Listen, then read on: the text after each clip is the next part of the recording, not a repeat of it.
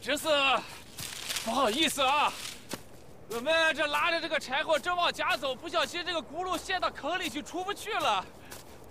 你看这拽不出去了。何言ってるかわかんねえよ。哎呀，太君，你说话我也听不懂啊。我是说，我这个车，你看这个轱辘陷到坑里去，出不来了。哎，太君，哎呀，有办法，有办法，你看这样好不好啊？拿个绳子拽着你这个车，再拽着这个驴车，你帮我把这个车拽出去咋样？どけ、どいてろ。哎呀，哎，不敢举枪，太君。哎呀，太君，是这啊，一头拴在这头，哎，太君，这头啊。拴在我这个驴车上，这么一拽，你看，就把车拽出来了，是这。OK， 啊，怎么的？我是良民。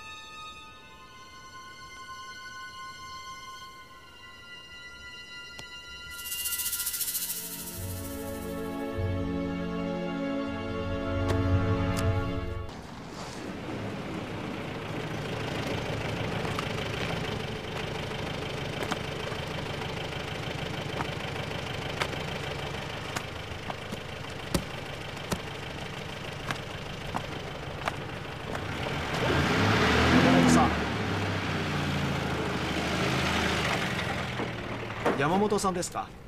ああ、そうだ。宿舎は用意しているので記入してください。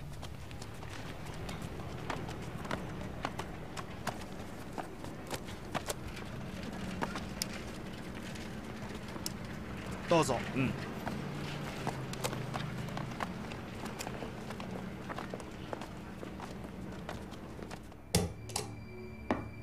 こちらへ。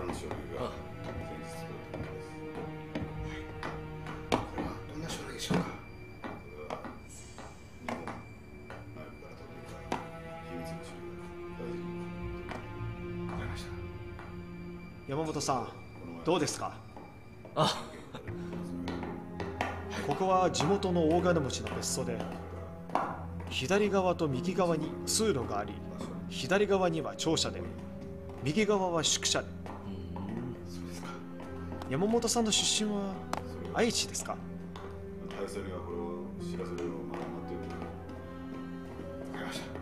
山本さん、愛知県ですか？そうだ。実家はどこですか？西山村だ。なるほど。お持ちしましょうか。あ、すまん。この指はどうしました？ああ、この間タンスにぶつけてしまったな。大丈夫だ。どうぞ。はい。記入はまだですよ。あ、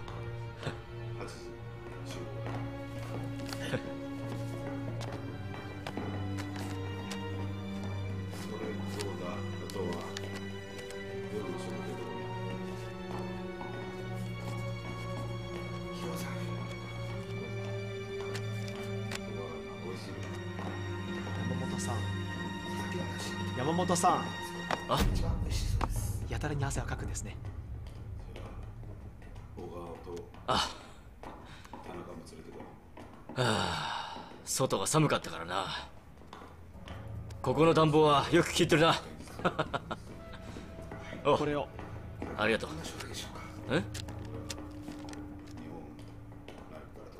これはなんだ？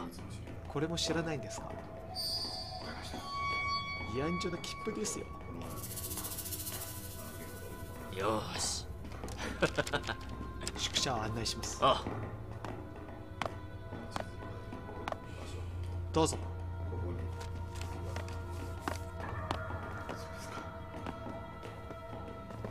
足止め。なぜ敬礼しないんだ？あ、失礼。長官。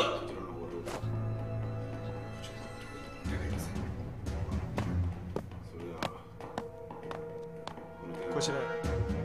あ、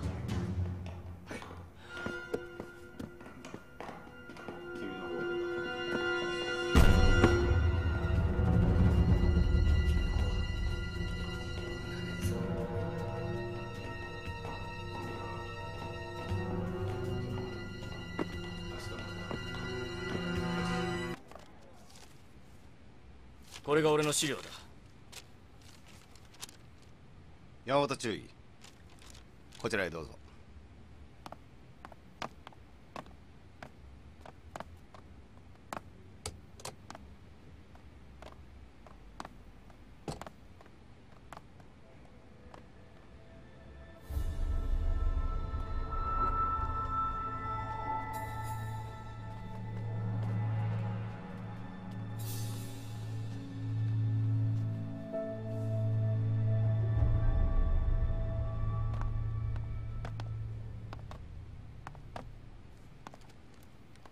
この重曹はどうしたんですか？ああ、2ヶ月前に大原で起きた事件を知ってるか？天長節式典で起きた事件のことですか？ああ、国民党の暗殺部隊が天長節式典を利用して陛下の暗殺を試みて失敗したんだが、俺もそこにいて一発食らったんだ。注意殿は今日の持ち主というわけですね。で、検査はこれで全て終わったのか？まだ一つあります。レントゲン室までお願いします。そうか。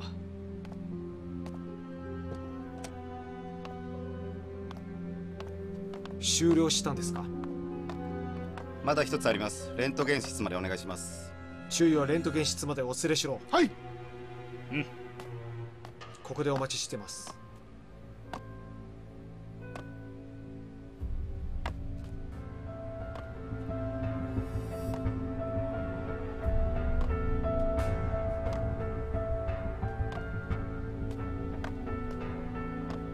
大原の病院の医療設備と技術がここまでひどいとは思いもしませんでした。どういう意味で？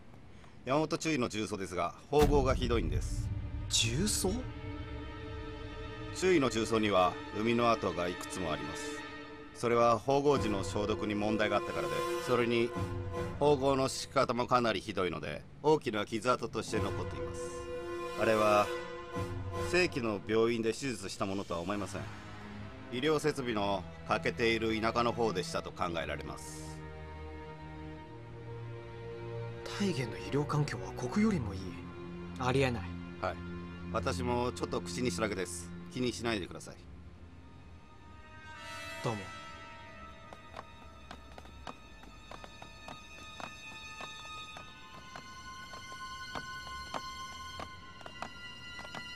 終了ですか。はあ、待たせたな。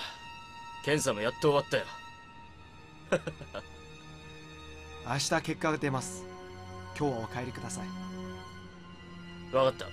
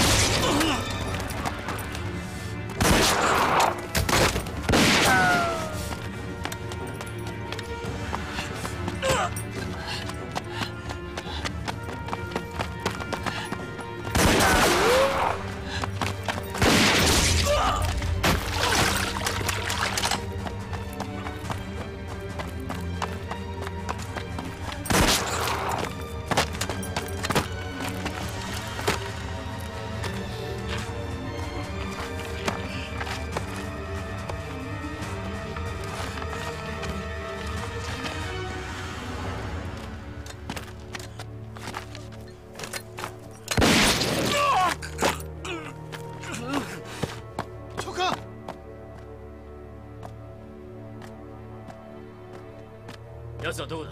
奴は混濁です。傷を負っております。逃げられません。おい、そっちから回れ。はっ。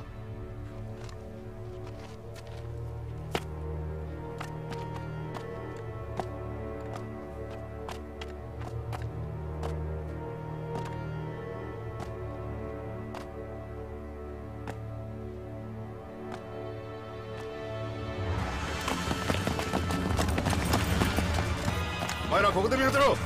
お前らついてこい。はい。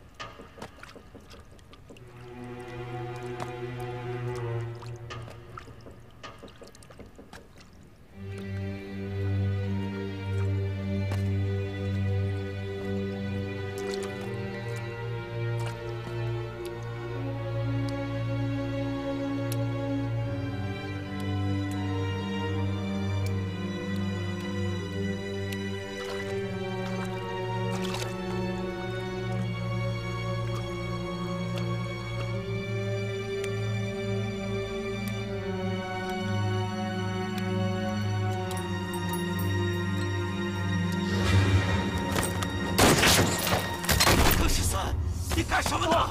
我要把你救出去！你得把我打死！我不能被活捉！这是命令！来车！快！来车！哎，快！来车！来不及了！長官、遅れました。大丈夫ですか？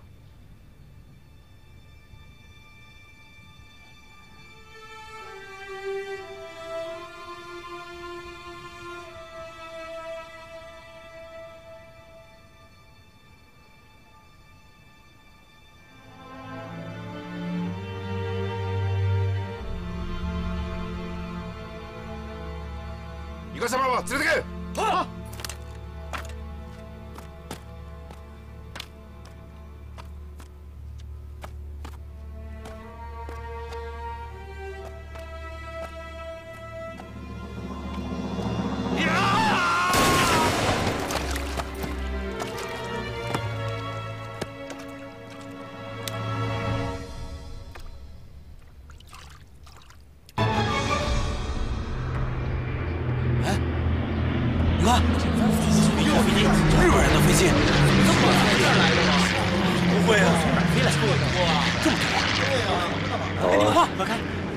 终于开始了。飞过来。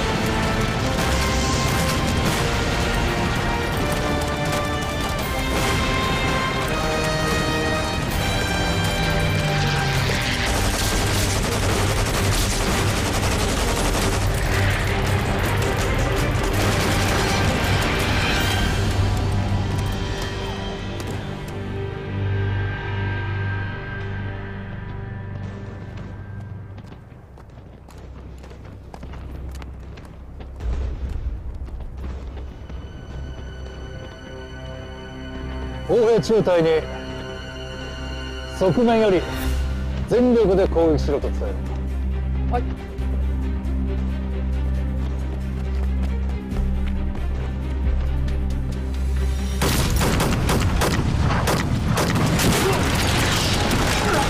躲起来！先躲起来！快快！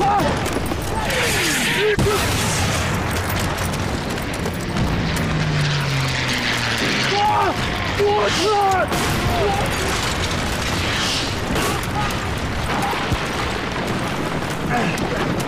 连长，都已经6天了，再这样喝下去，药品都没有了。还有多少药？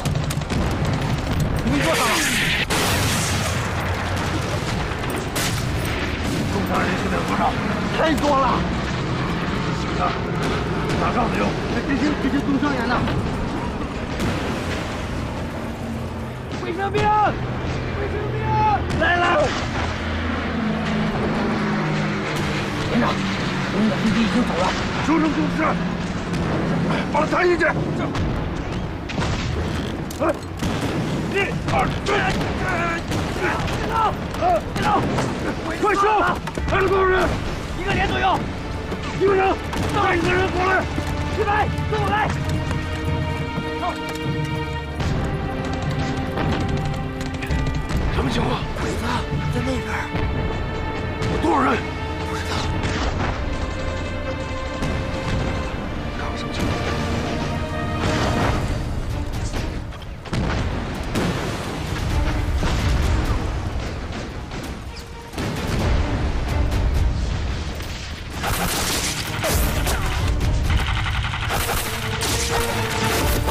啊！救我！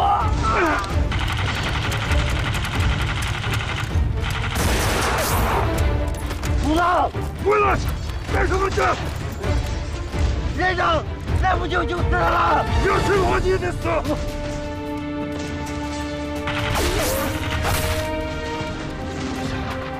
听我说，分兵两路，把守过去，走！组长，一定要挺住啊！组长，想办法给我说话！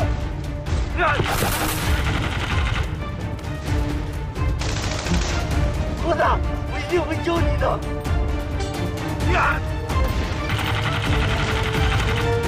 组长，组长，坚持住，坚持住！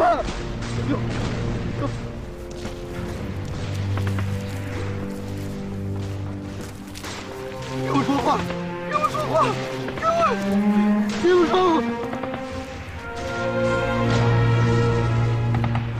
儿子！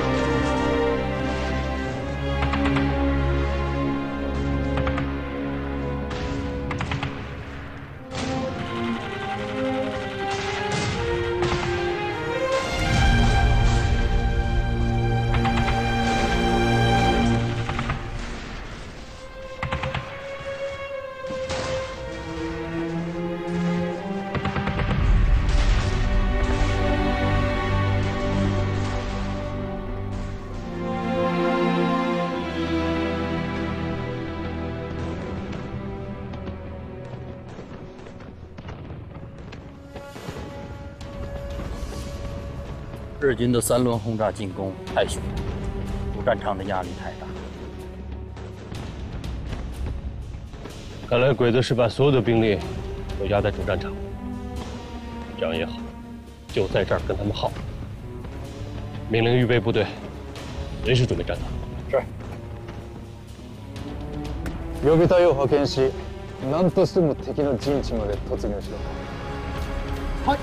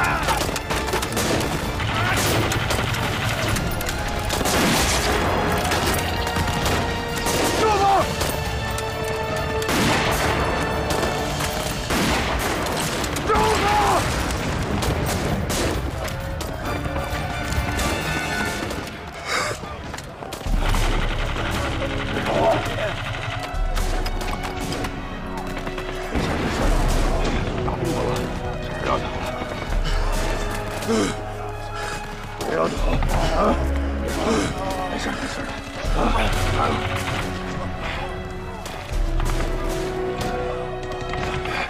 站上来！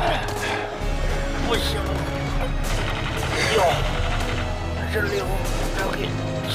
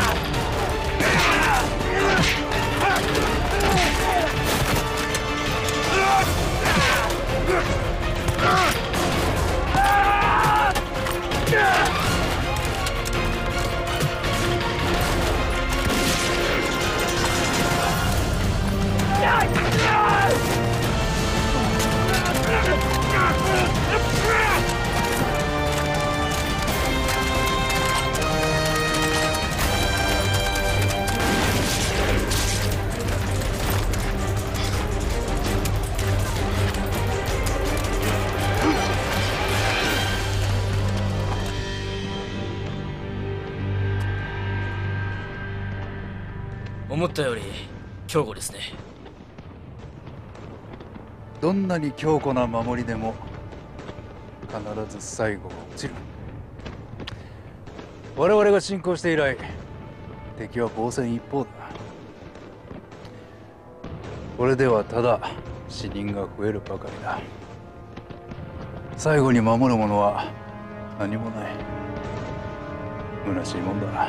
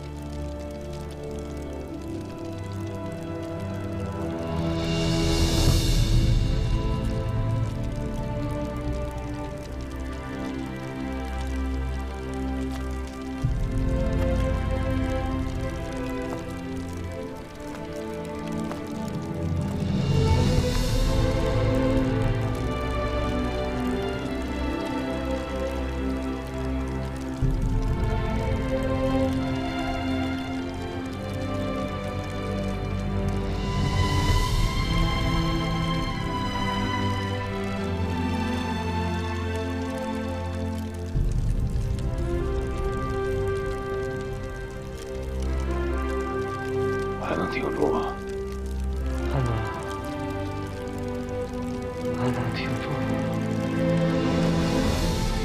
再停停！停停！鬼都快撤了！停停！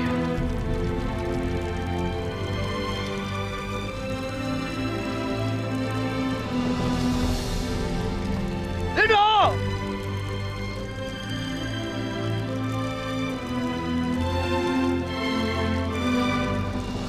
我们不会拖累你们的！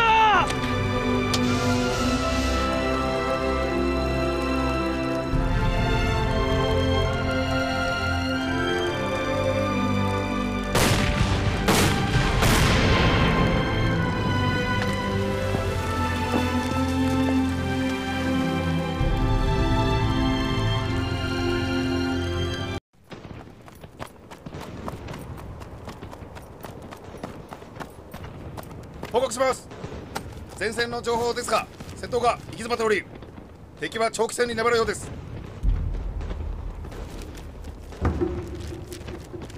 ついてこい。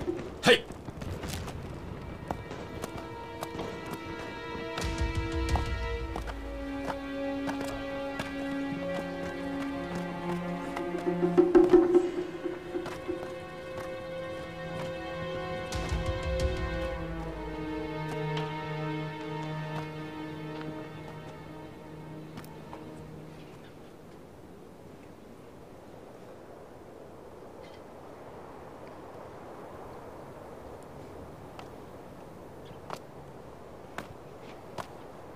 顔を上げなさい。哎，头抬起来。君はどこの部隊だ？哪个部队的？独立46旅2等兵。独立46旅団2等兵です。いつ捕虜になった？什么时候被俘的？前天。一昨日です。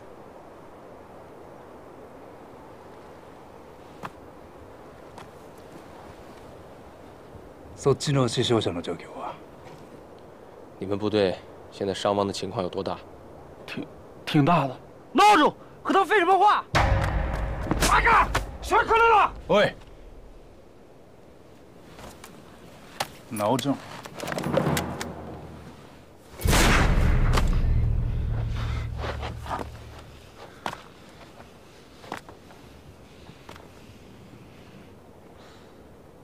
中国語で英雄とは何という？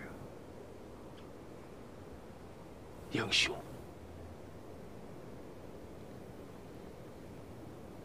你想当英雄吗？そっちの死傷者の状況は？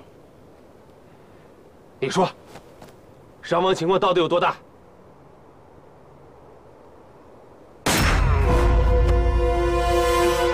说啊！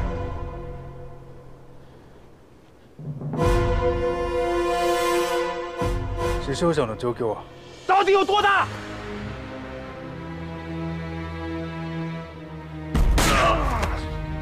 你说话呀！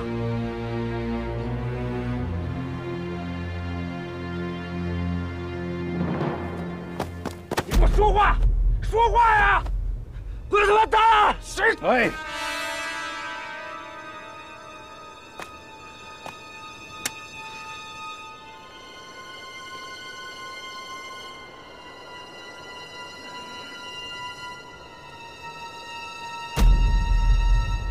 你是英雄，手当てしてやれ。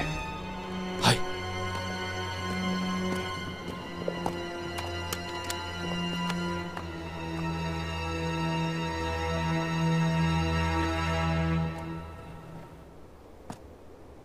おい。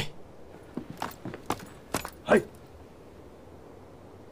手当てだ。はい。もしもこの道がその男の言うように英西城まで伸びていれば、この戦は我々のものだ。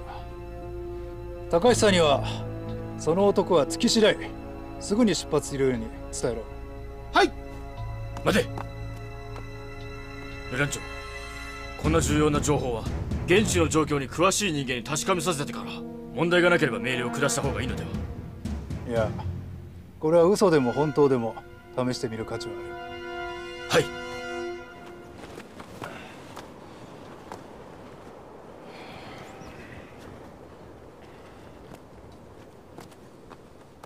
おい。ああ、腹の調子が悪いから川屋行ってくれ。後でレラン長がお戻りになったらお待ちいただくよう伝えてくれないか。はっ。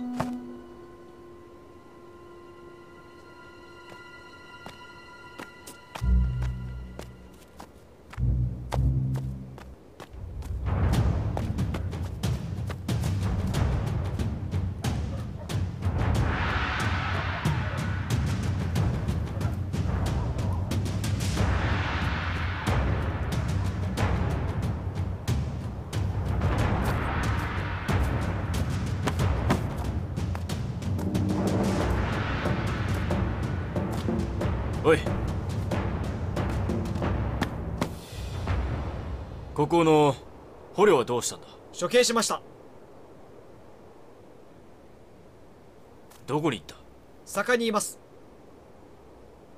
それはいつだ。さっき行きました。うん。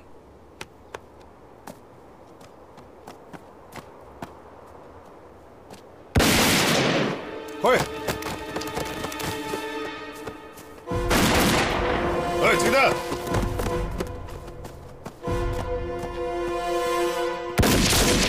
おい、お前だ。おい、待て待て待て。ああ。注意。何かご用ですか。いやいやいや。何ですか。捕虜を処刑するのが楽しみですか。いやー、やったことがないんだがね。一回やってみてもいいかな。じゃあよろしくお願いします。おう。これでか。どうぞ。おう。そうか。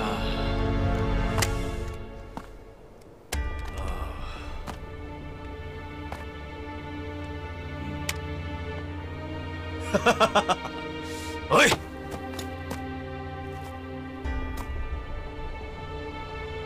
英雄。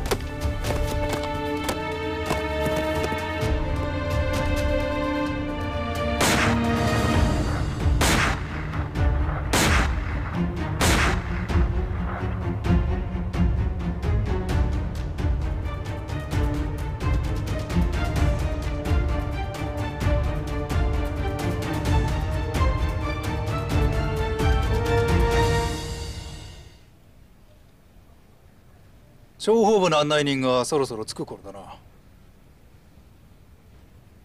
山本は川屋に行っていると保証が言っていました。呼んでこい。そろそろ案内人が着く頃だ。はい。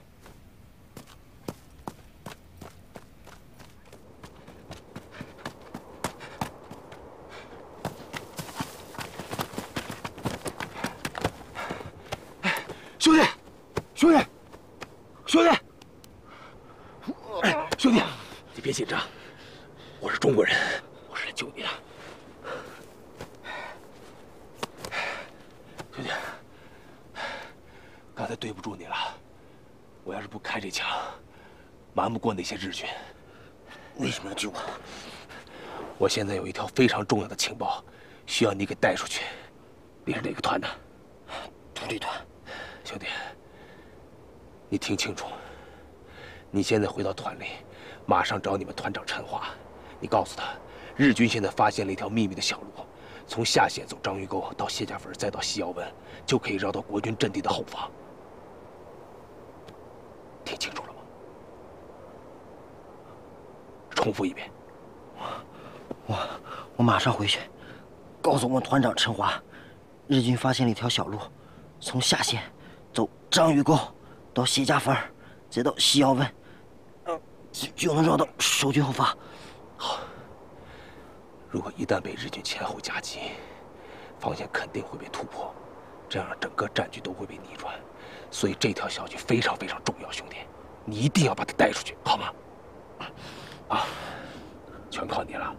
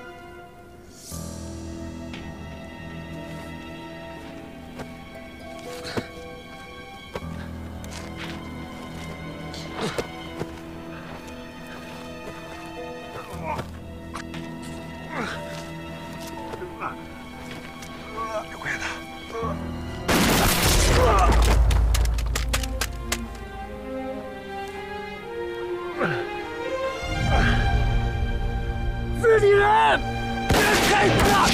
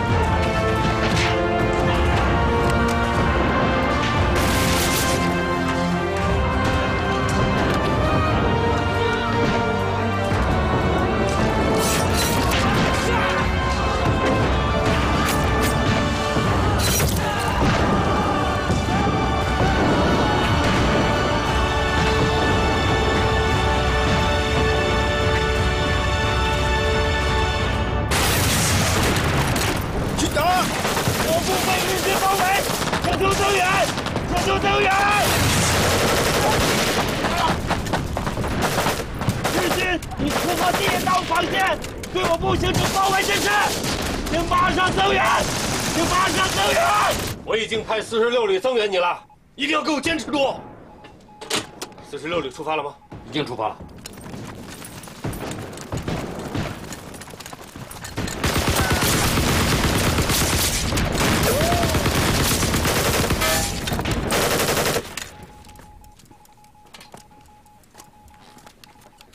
报告，46旅在增援路上遭遇日军埋伏，被困于南流石，已经无法按时增援漠南镇。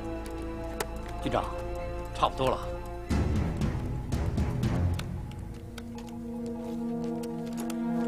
再等等，盐池方向还有日军的2个连队，我担心各部会被日军困住，无法脱身呐。报告，盐池方向的日军已经到达平路。通报其他各部情况。报告，17师阵地遭敌人猛烈进攻，前沿防线已经失守，师长请求撤出阵地。报告，49旅遭遇日军2面夹击，177师田沿阵地丢失，已推至第2道防线。命令，各部撤出阵地，在金毛大道和毛巾以北集结。是。我最担心的就是177师背靠黄河，其东西北3面均受日军围堵，增援的46旅又被日军挡在路上，恐怕很难突破。漠南镇的背后就是毛巾渡，也是日军进攻的主要目标。把177师摆在这儿，就是个诱饵。他们坚持的时间越长，就能最大限度的吸引日军的兵力，就能为其他各部集结到预定地点争取时间。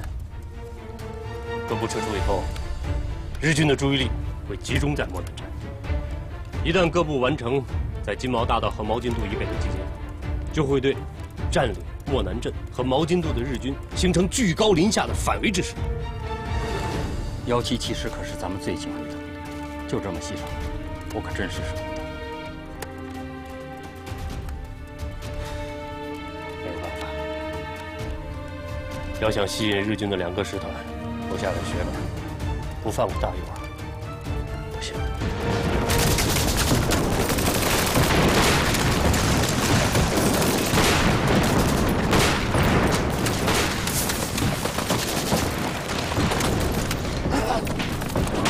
报告师长，师长部电令，命令我是46旅遭日军伏击，其他各部必须转移。命令我师可放弃漠南镇，自己转移。被日军重重包围，怎么冲啊？曹连兵，走！命令各部寻机突围，说一个算一个。是。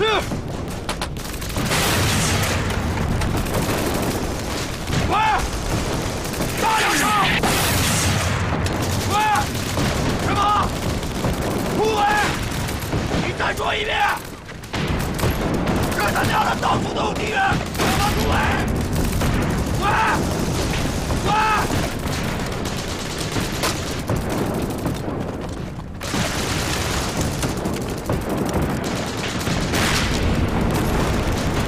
同志各部，突围！进！准备突围！准备突围！准备突围！准备突围！准备突围！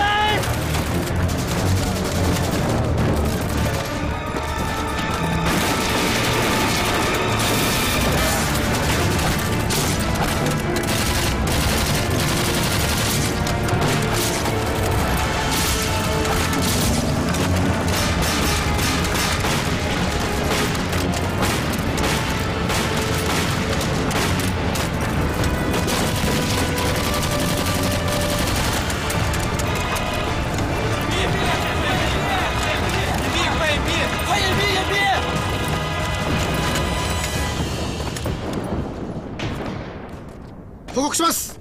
敵が数回を突撃をし突破しようとしています。今さら遅い。2時間以内に爆弾信を落とす。旅団長、我らが保有している湾南地を除き他の軍隊はもう撤退しました。これの情報を見ますと敵の撤退は計画的なものと思われます。撤退の計画か。团部团部，我是新民营，听到请回答，听到请回答。团部团部团部团部，连上了吗？连上了。你跑步去团报，告诉他们说六甲村发现鬼子的侦察队，快去！是。注意安全。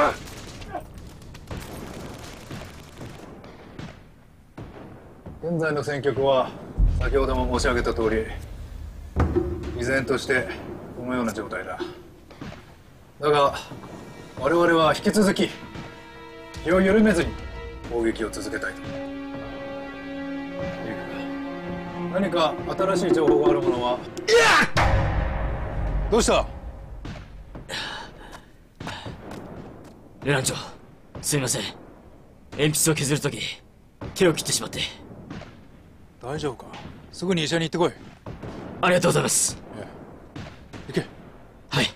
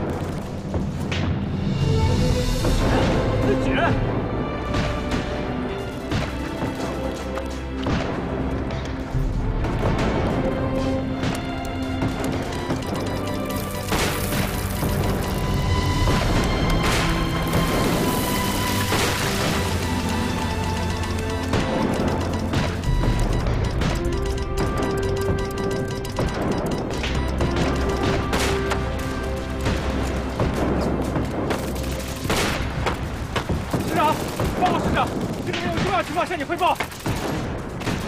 你是谁？报告，我是八路军的情报员。现在我要向您汇报一下日军方面战场的具体情况。师长，在你的正面是日军39旅团的一个炮兵大队，两翼分别是日军19师团的3个步兵连队。火力猛，战斗力强。整个包围圈最薄弱的地方在左翼。左翼是39旅团和19师团168步兵连队的结合处，驻守在这儿的是黄巾军的第8混成旅，他们这块战斗力差，装备也弱，所以我建议你集中所有兵力从这儿突围。你是怎么知道这些情况的？师长，具体情况是我不能详述，您一定要相信我。现在日军已经集结完所有兵力，准备最后一击，留给您的时间不多了。小李兵，到，把侦察连长给我叫来，通知各部，迅速向师部所在地集结。是。那我走了。哎，兄弟，大恩不言谢。如果我们能活着出去，你就是177师全体官兵的救命恩人。祝你好运，师长。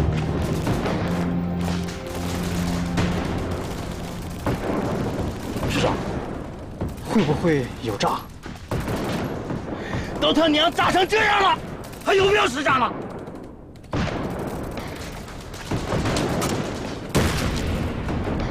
马上通知各部撤出阵地，向177师方向转移。是。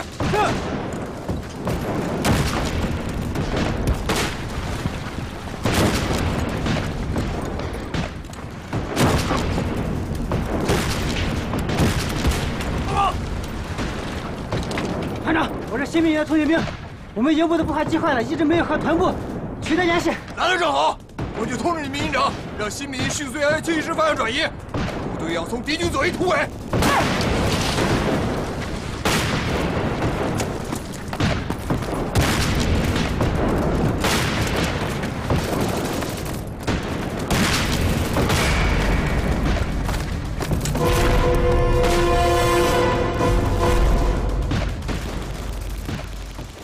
哥，开阳的鬼子今天要拿下漠南镇啊！狗日的，从今天上午就没消停过。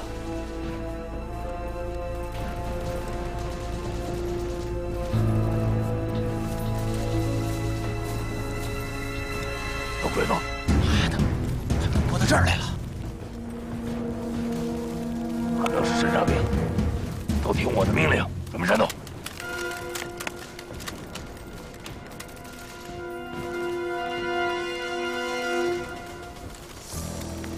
哥，打吧！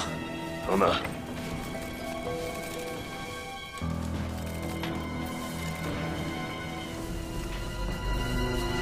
哥，太近了！走！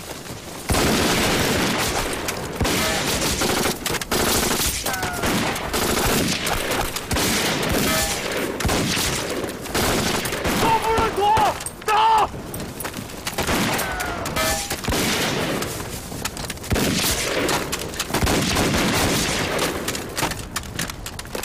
我撤路！啊！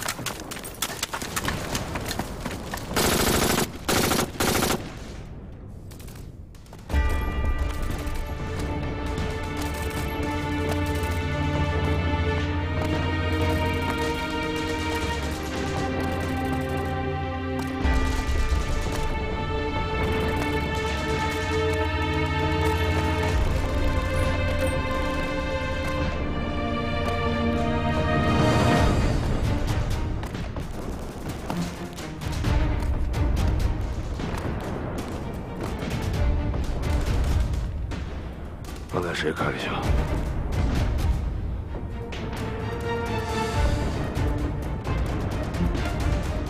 没有我的命令，谁开的枪？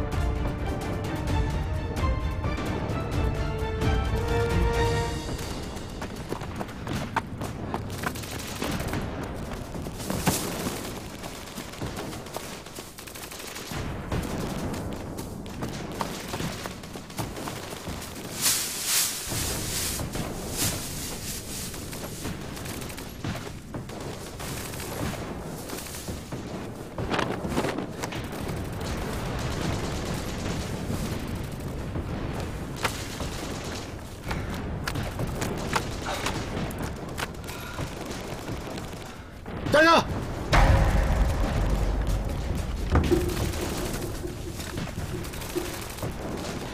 ああ、俺は山本中だ。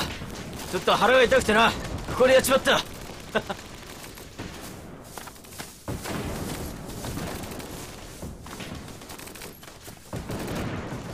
注意、腹が悪いのになんでここにいるんですか。軍人手帳。バカが、俺の顔も知らねえのか。くそ。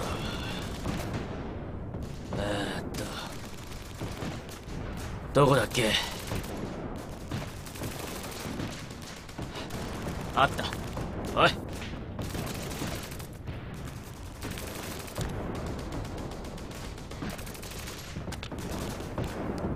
どうして顔が汚れてるんですか。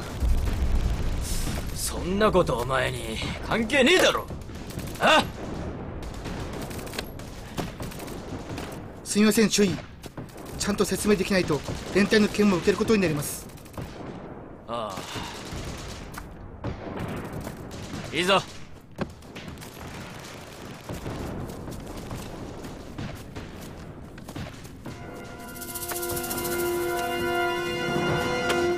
どうかしました？あ、服を忘れた。ああ、ああ、汚れちまった。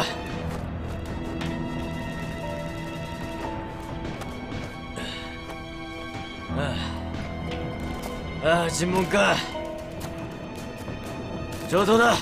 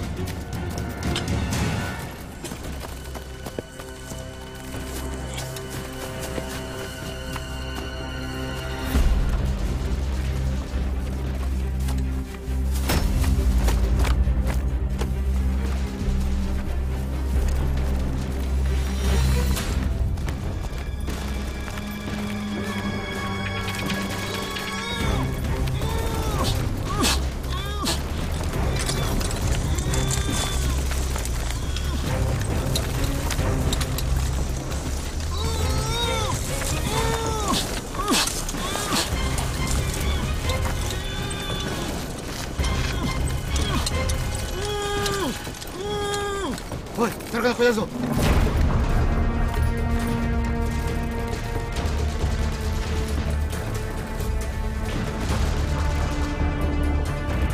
い、何言ってんだよ。すげえよ。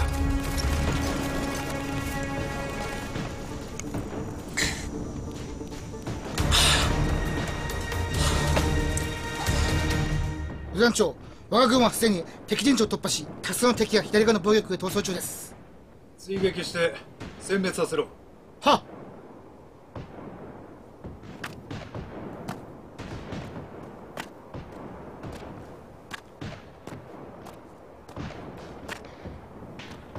何か情報。野本、お前手は大丈夫か。あ、旅団長、もう手当てはしました。お前これどうしたの。